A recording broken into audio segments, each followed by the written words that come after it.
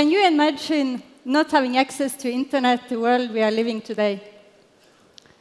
You would miss out of so many life benefits of connectivity, from financial services to health and education.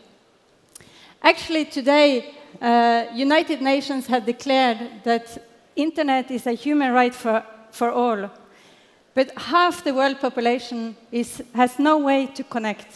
That's 4 billion people, 4 billion.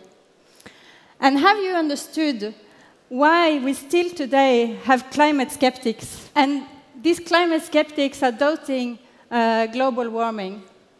Well, I grew up in the far north of Norway, in the area you can see here, where in a few months there will be darkness for two months. And I can really see that my glaciers, every time I go back, they get smaller and smaller, and they are about to disappear.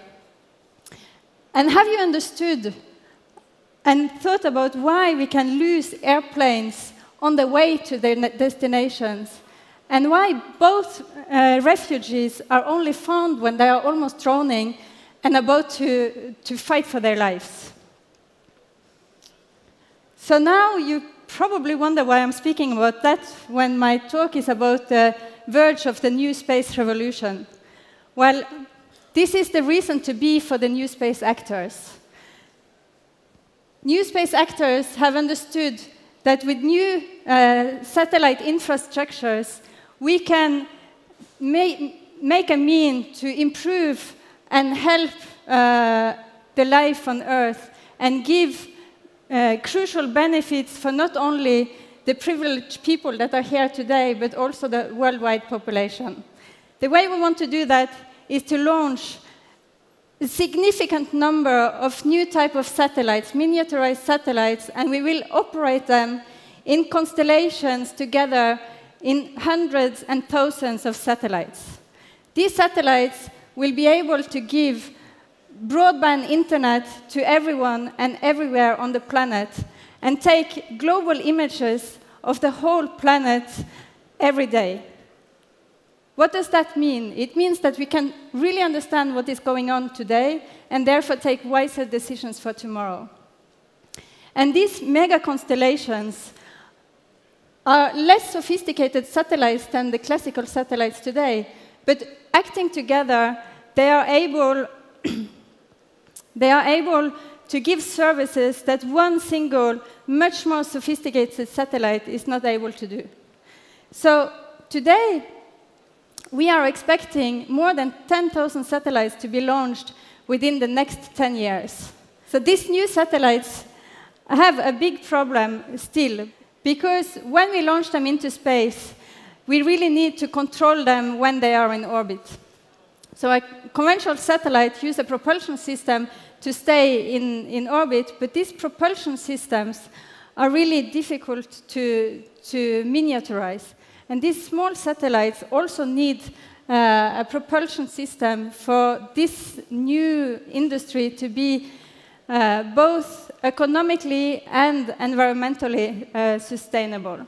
So we need to control their orbit in space to extend their lifetime, but also to make sure that all these satellites are not having collisions in space, creating huge amount of space debris, and also staying there while they are not operating, accumulating space debris. So the only way to control these satellites is by propulsion system. So for example, today when I'm walking here on the stage, I use friction forces. And when you use a bike or a car or an airplane, it's all based on friction forces. But in space, there is no friction. So the only way to be able to move a satellite in space is to bring up from Earth a propellant and then inject this propellant out, reducing the satellite mass, and therefore you create a force on the satellite and it can move. The problem is the traditional propulsion systems to eject this matter or propellant is very big and very complex, so it will not work for the next generation of satellites. So I have been a researcher for more than 16 years, And I love combining fundamental physics with various applications. And these applications have been in electric space propulsion. And during these years, I saw that the industrial actors, they were trying to miniaturize their engines in a classical way, and they were coming to technological hurdles where they couldn't get the engine smaller. So what I realized is that we had to go back to the fundamentals and challenge the fundamentals of physics and engineering and look at the problems in a different way. So what we did with my co-founder, Dmitry Rafalsky, and myself, we went really back to the basics and looked at how particles are accelerated out of a spacecraft. And we innovated in how particles are accelerated, what you can see here on the screen, and how propellant is stored and handled in the satellite. So what we did was a quite big revolution that I will just show you, so I will go and pick it up.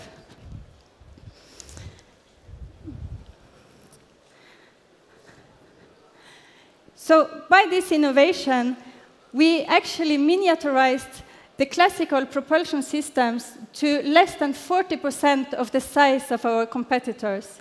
And now you have a real-size engines of this size. This is a propulsion system that will control the next-generation satellites in space to make sure that the new space will be an industry that is sustainable both for the environment and also for economy. So what I realized as a researcher is that we hold now the technology for the future. And this year, I decided to leave my cozy research position and create the company ThrustMe together with my co-founder, Dmitry Rafalsky.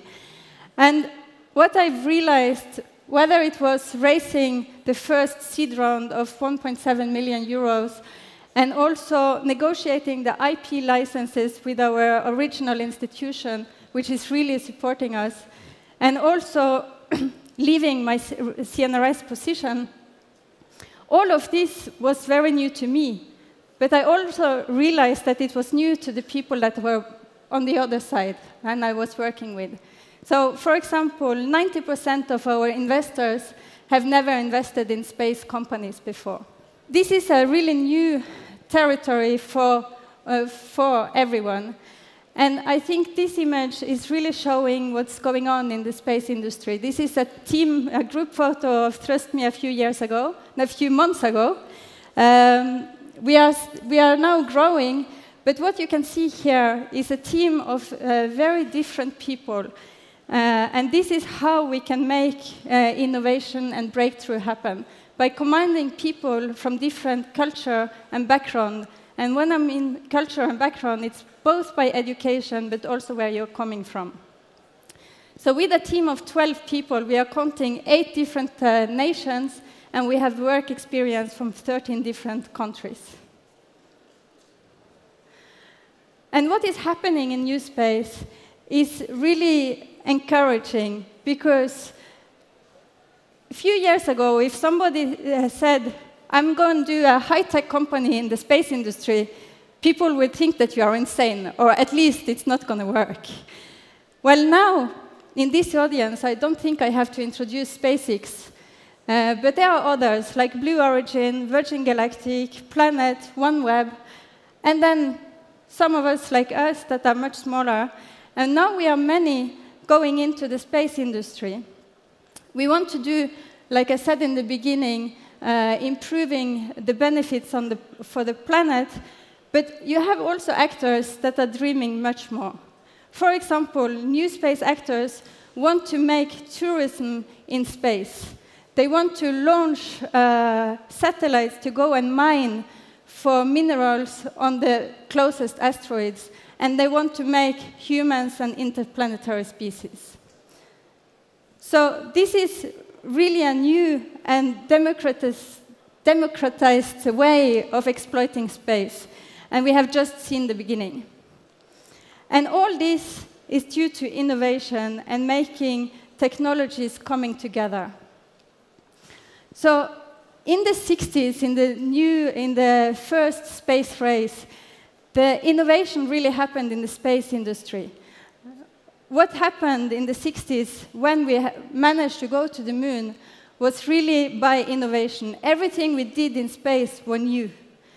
But then, at some stage, the risk and the economy and the cost took over, and all the innovations happened everywhere but in space.